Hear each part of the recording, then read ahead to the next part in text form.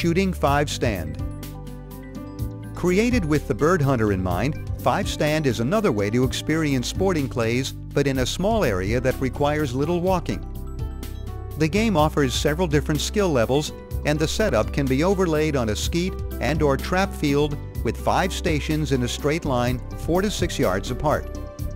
A menu card is posted at each stand advising shooters of the target sequence. From each station, shooters fire at various combinations of 5 clay targets thrown in 25 bird increments from 6 to 8 automatic traps.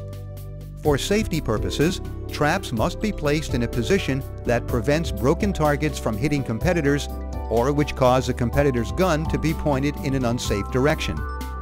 As in sporting clays, chokes are not to be changed once the round has begun, and 2 shots can be fired at singles. For this reason, special care is needed, as sometimes an unused live shell remains in the gun. So all guns must be open and empty when changing stations.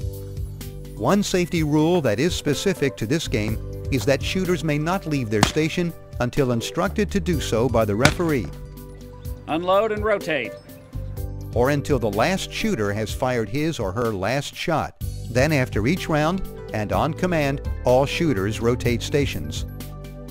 The NSCA has a published booklet that includes the official rules and regulations for 5 Stand.